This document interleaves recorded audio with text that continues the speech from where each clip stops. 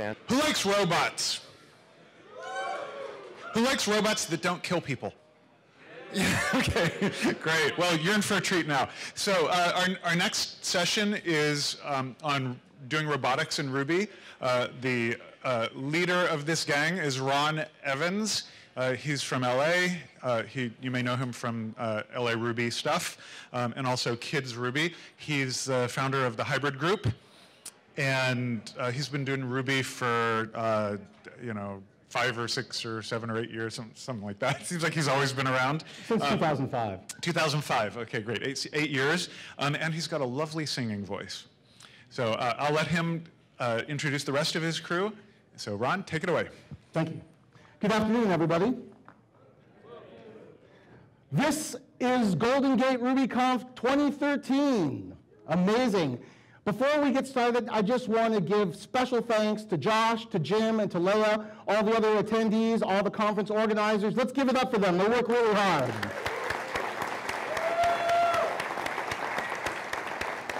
A true labor of love.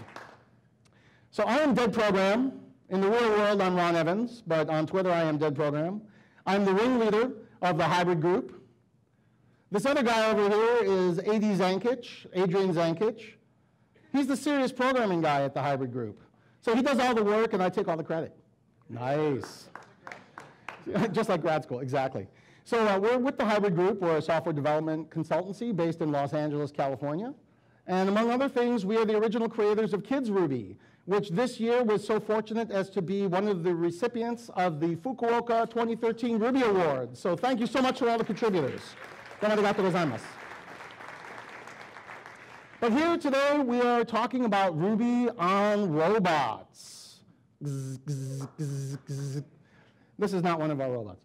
So is innovation dead? I mean, are we just going to be doing web development and figuring out how to disable turbo links for the rest of our development careers? I say nonsense. Actually, I say something a lot less polite, but I say nonsense here today. The future is already here. It's just not very evenly distributed. At least that's what William Gibson, the noted author and futurist, had said. And isn't that really true? It's very interesting. Innovating is actually very, very hard, especially when you're working with hardware. And my brother Damon and I started doing open source hardware development in about 2008, and we would order obscure parts from China that would be shipped to us in mysterious unmarked packages, and we'd put them together and they would immediately melt, and then we'd order them again. Nowadays, though, you can go and buy drones at retail stores. You can buy robots at the Apple Store. It's a whole new era. The future's already arrived. So we are here to tell you about Artoo. Artoo is Ruby on robots. It is a Ruby framework for robotics and physical computing. It supports multiple hardware devices, different hardware devices, and multiple different hardware devices at the same time. In Ruby? I mean, are we serious? Yes. Because we use celluloid.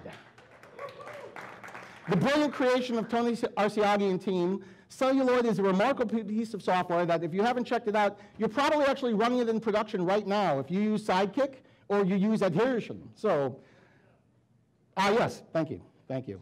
So it's just Ruby though. That's the beautiful thing about Artoo, it's Ruby code. It works in Ruby 1.9.3 and 2.0 on RI.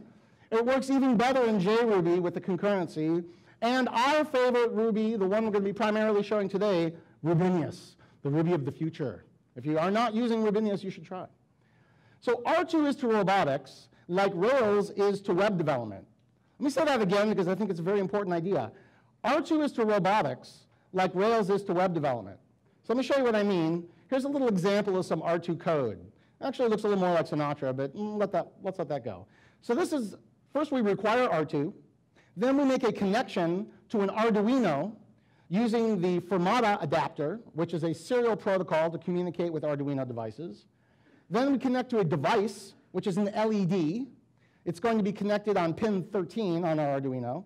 Then the work that we're going to do is every 1 second, we're going to LED.toggle, which is turning it on or off depending on the state of the LED. So we'll see this demo in a minute. But first, a little bit about Artoo's architecture. So the architecture of Artoo uses two interesting design patterns. The first one is the adapter pattern. So you see that we have the robot, which is the primary class in our class model.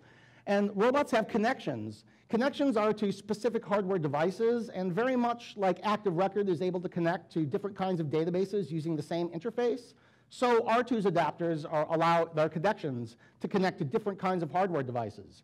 You also see that we have devices with drivers, where our connections control connectivity, actual ability to communicate.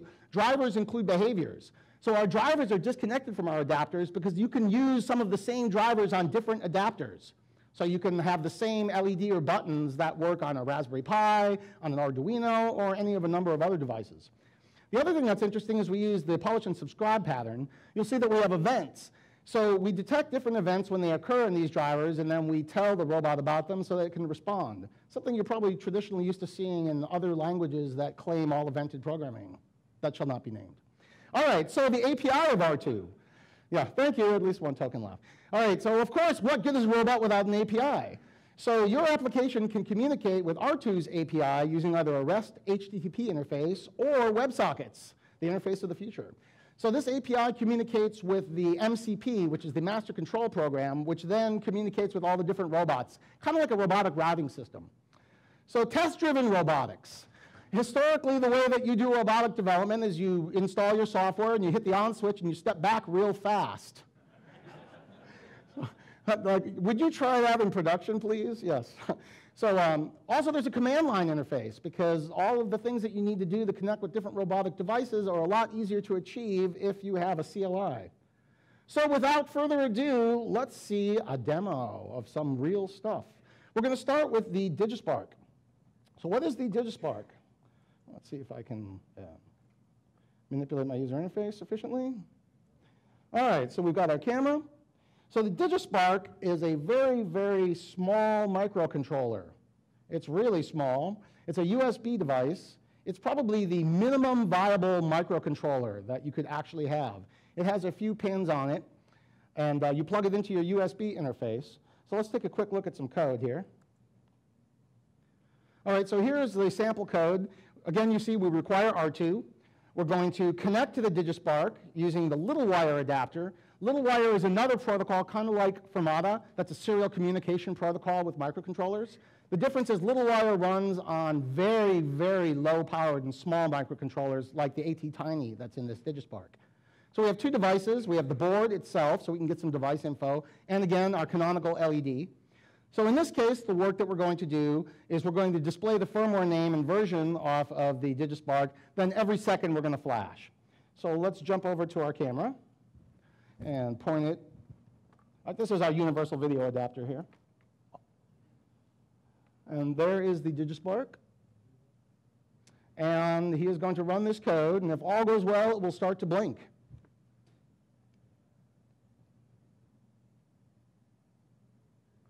Voila! A $2,500 lamp. All right, so you're probably wondering about now, what good is all this stuff anyway? I mean, it's neat and fun, but like, what can you actually do with it? Well, you know, I'm glad you asked that very question. So here's another sample that we wrote. It also uses the DigiSpark, but it adds another piece of hardware, an RGB LED. So this program is also requiring Travis, which is the Travis gem. See if you can guess what it does. Yes, it is a continuous integration build notifier that uses this hardware. Let's see how many. So the work that it does, if I can get my mouse over there, it's got the 3 different LEDs connected to different pins. The work that it does is it turns on the blue LED, connects to a repository called Broken Arrow, which has a failing test, then calls Travis, gets the status.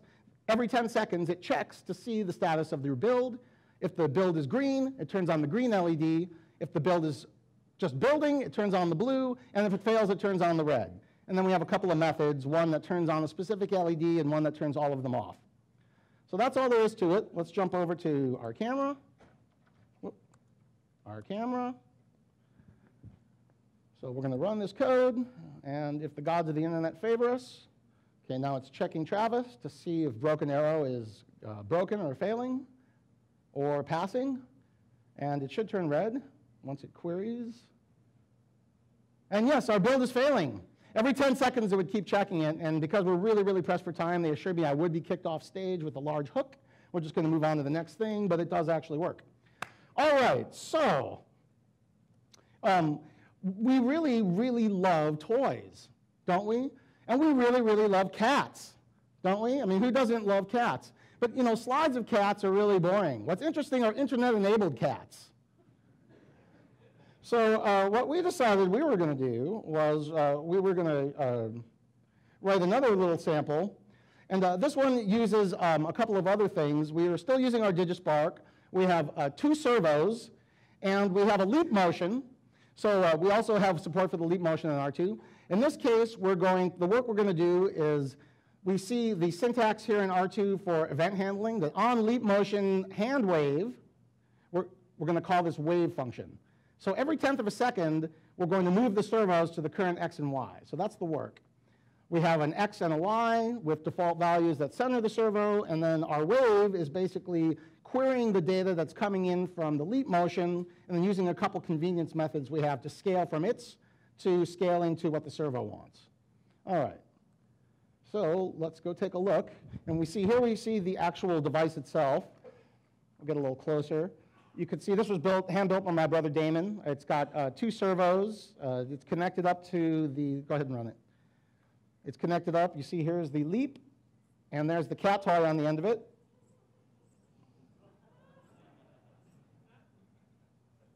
Because we're very serious people. All right, internet-enabled cat toys.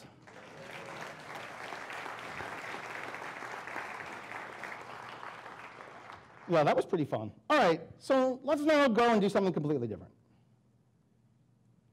So, 99. Many people of a certain generation think red balloons. Others who are hip-hop fans think problems. We, on the other hand, think that there are 99 people in this room who are going to be getting a free DigiSpark beginner kit by the end of this session. So right after we're done, some of our wonderful members of the hybrid group are near the doors. We have 99 DigiSpark kits that include, some basic soldering is required, but it's everything you need to actually build that Travis notifier and about half of the cat toy. So 99 problems, but a microcontroller is not one. All right, moving on. So now we're going to show the Sphero. So the Sphero is a very, very cool robotic device that has become really popular. It pretty much seems like a toy. It's just a sphere with a couple of microcontrollers in it, one of which has got an accelerometer, a couple of motors. The thing rolls around. It's really, really fun to play with. Let's take a look at how it works in Artoo. Take a look at some code here. All right, so here we see, again, require Artoo. This time we're going to make a connection to the Sphero using the Sphero adapter, and we're connecting to an IP address port, because in this case, we're actually using a socket-to-serial interface. That way we can send IP packets and they turn into serial. And then the work that this does is every second, it's going to set its color to a random RGB color and then roll around in a random direction. So by the way, we're using the Sphero 2.0 now, which is, what's that? Oh, the BeagleBone, yes, thank you. Yes, I almost forgot. We're running this entire demo off of this BeagleBone Black, which is a $40 extremely low-cost Linux microcomputer that it's got a lot of I/O capabilities. It's based on the ARM Cortex processor, and for 40 bucks, it's pretty amazing. All right, so now we're going to connect to the Sphero, which we will see kind of a powder blue color when it's actually connected via the Bluetooth interface. And then Adrian here is going to run the code.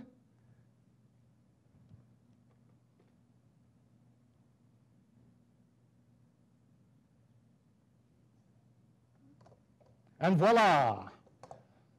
More robots, more robots. The Sphero 2.0 is a lot more powerful. You'll see it's like almost about to escape from the Sphero cage that we built. And this is only half speed. Sphero 2.0 is very cool. All right. So one of the things that we find really, really interesting, where's my presentation? Where is it gone? There we go. La, la, la, la, la, la, la, la, la, la. I hate when that happens. Well, Yeah, don't forget those. All right, Conway's Game of Life. So who here is familiar with Conway's Game of Life? Okay, about maybe half of the people. So John Conway is a mathematician who liked to play with ideas, and one of the ideas he played with is something that we call cellular automata. And the concept here is by using very, very simple rules that apply to individual elements that we can have some emergent behaviors. What that actually looks like is this. It's typically played on a pad of graph paper. And so each of the squares that is filled in is a cell. The rules are as follows. If a cell, one of the little circles, has less than 2 neighbors, it dies on the next turn because of loneliness or what have you. If it has more than 3 neighbors, it dies on the next turn because of overpopulation. On the other hand, if an empty square has exactly 2 neighbors next to it, then a new little ball is born due to apparently the reproductive habits of cellular automata. So this is kind of what it looks like when you're running it, right? Here's turn 1, here's turn 2. So we thought we wanted to do Conway's Game of Life, but with robots. And we realized we're going to have to make a few little tweaks. One of them that, you can go ahead and start connecting. One of them is these don't have any ability to see each other. However, they do have an accelerometer and they're able to detect collisions. So if we do a little tiny bit of a trick where we take that square and we stretch it out and we use each of those collisions, and kind of an inverse Fourier transform for the mathematically minded, then we can take and we can actually simulate Conway's Game of Life in this particular fashion. So let's go back here to our code. Take a quick look. And so we see here we're using the class-oriented. You can actually not just use that sort of Sinatra syntax, but that Sinatra the modular syntax. And so we have this robot. The work it does is it's born. It measures its collisions. Every 3 seconds, it moves if it's still alive. And every 10 seconds, it has a birthday. Life is short and hard in Spheros land. So we have a few tests here to see if it's still alive, resetting its contacts. If it dies, it turns red. While it's alive, it's green. And its birthday, if it has enough contacts to die, then it's reborn. Otherwise, it dies. And then we reset our contacts. Then we move around. And here we see that we're going to be connecting to 6 different Spheros and then do its work. All right, so without further ado, if all goes as planned, the BeagleBone Black and the Spheros are going to have a very fun time together. They live. Wow, look at them go. We might have to tape down the cage.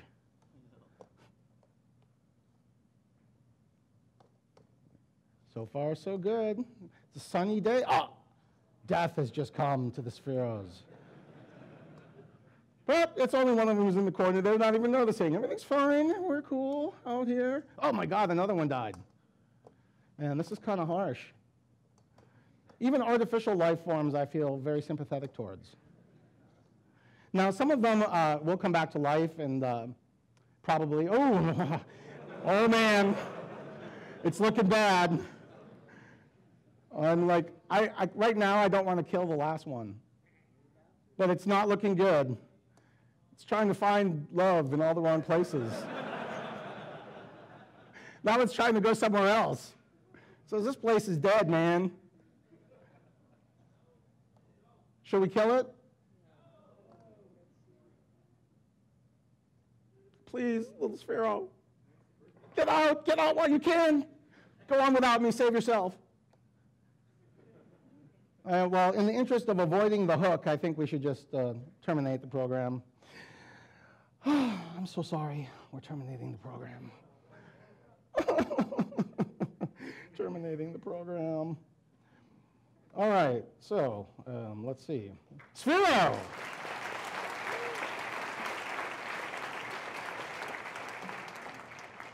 All right, so now we're going to do something completely different. We always say that, right? Now I'm going to bring out our test pilot and my brother, hybrid group member and wonderful human being, brother of the same mother, Damon Evans. What he doesn't know is he is test pilot and test subject today. Oh, that's so cute. All right, so let's take a look at some code. So what are we going to do now? All right, So we're going to fly this AR drone using Artoo. In this case, you see pretty much the same pattern that you've been seeing. Again, we require Artoo.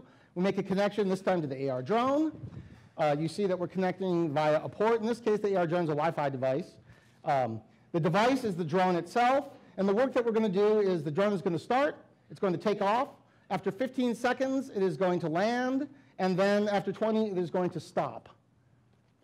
Is it alive? Oh, it's not plugged in. Once they can plug themselves in, what then? I'll try not to think about that too often. All right, so let's take a little look.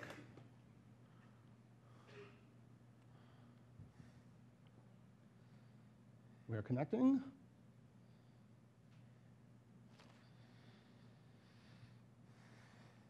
This is why he's a serious programming guy. We call this robot ops.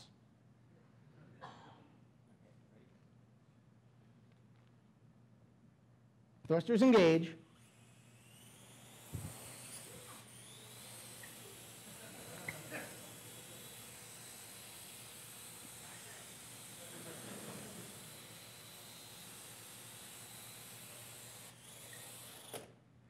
ARDrones.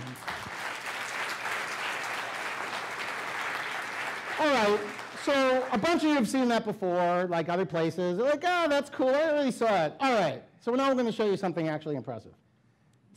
So one of the things that we've added to Artoo recently is support for OpenCV. OpenCV is probably the standard computer vision library used in very serious robotics projects by very serious human beings.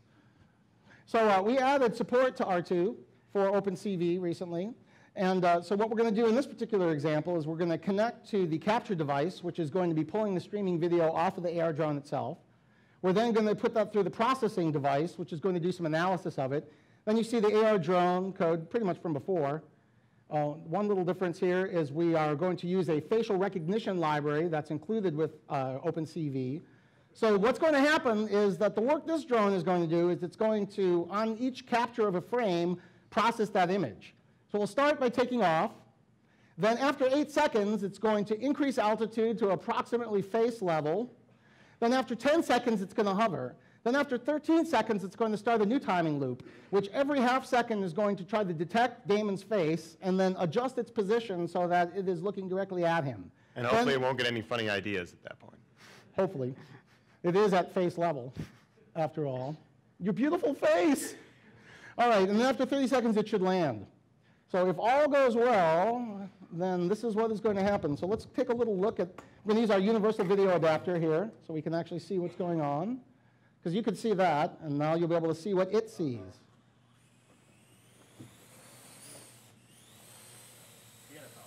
Uh-oh, Houston, we have a problem. That's how you stop a drone. I got it. We're just going to reboot the server real fast. Did you try rebooting the drone? Could you just imagine that kind of customer service? You say customer service drone, and we mean it. All right. One more try. This is how you know it's real, by the way. All right. We're going to try this again, hopefully. As soon as the Wi-Fi reconnects. This is why we were going around looking for that USB adapter. Thanks, Steve. All right.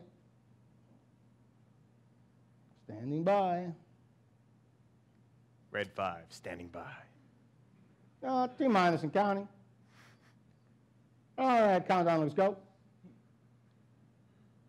We're still standing by here, Houston. Is there a problem in the launch gantry? Standing by. Oh, we're connected. Try doing this to Mars. Then complain. All right. You see our video. Let's get it. Let's zoom in. And you see it is seeing his face. Every time you see the red square, it is recognizing his face. I don't like being in this reticle. It likes you. What do you mean?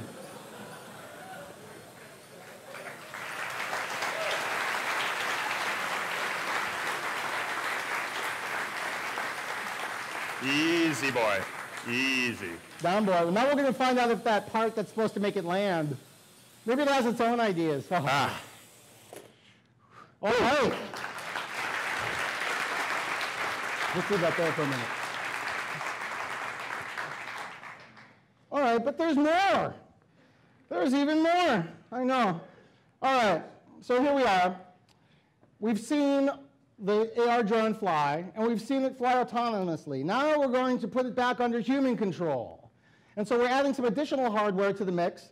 In this case, we've still got our OpenCV, we still have our drone, and we're also adding an Arduino. In this case, the Arduino is using the Fermata protocol to communicate with a Wii Classic controller. Okay, so Wii Classic controlling the AR drone, which is using its video camera to stream through OpenCV, all controlled by this computer, if it works. And this human. Standing by. By the way, he's going to fly this all around. We've been told we are fully insured. If it comes really close to you, duck.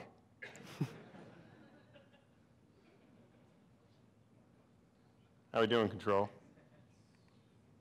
Video activated. Starting engines, engaging takeoff.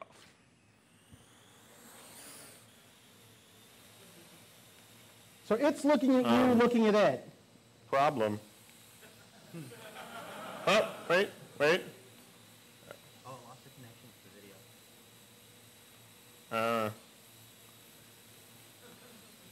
It's doing that thing with recess. Is it going to regain control or should Oh, there it goes. Wait. Okay, so here are your choices. Land it. Let's try that. I one more think time. we should just, we have two choices. One, we could fly it around without the video. Two, we could try that again. reset? Three, we could do something else. Reset. I know I said there were two choices. I lied. Again? Same exact thing again? Except this time it works? Well, actually, you know what? I think if we put a fresh battery. Oh, fresh batteries. Battery? Yeah, fresh battery. All right, I'll go get one. Fresh batteries. Yeah, the Parrot's whole business model is selling you more repair parts and batteries. We have learned this. We have a lot of dead drones. Porkins, we miss him. Yeah, Wedge has also gone MIA, which is odd. I thought he survived the attack. All right, plugging in.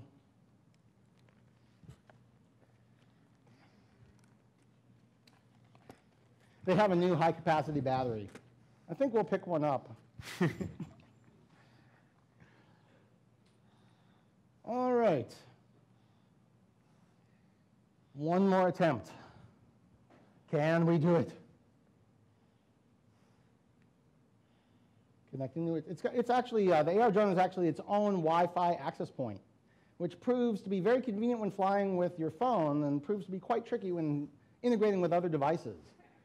But there are other drones coming. That's all I'm going to say right now.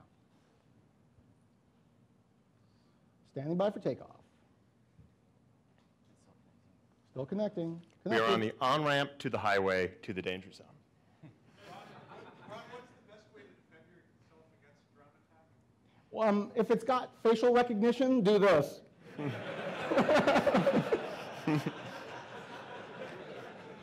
I swear, that actually worked. Also a mask, maybe.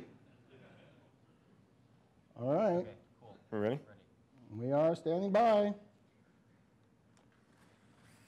Man, it really, you guys in the front row look really close. There we go.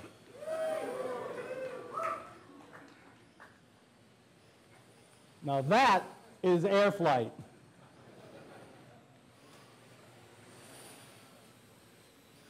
This just proves Ruby air superiority, my friends.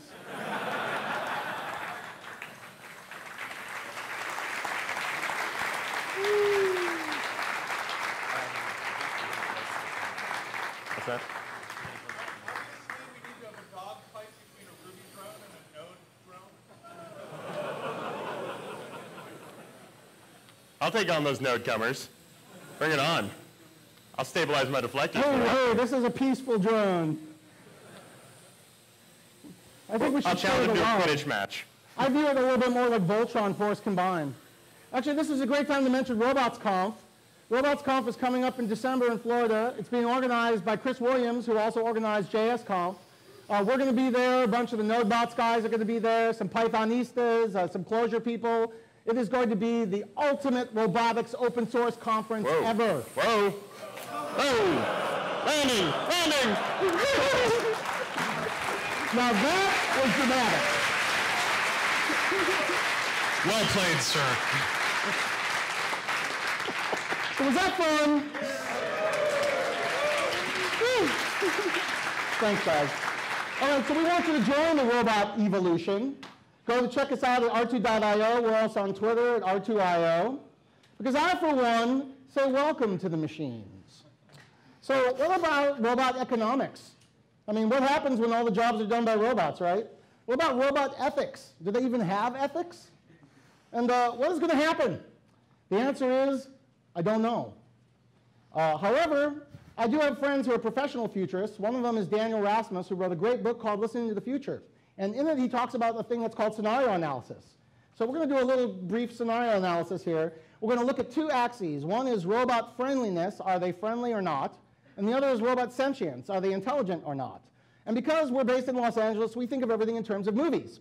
So if the robots are not intelligent and they're also not friendly, you get the movie Brazil. Nothing works. In other words, the world we live in today.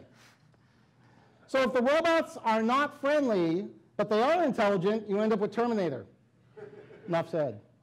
So if the robots are friendly, but not intelligent, you end up with Power Rangers. And then if the robots are intelligent and friendly, we get Singularity.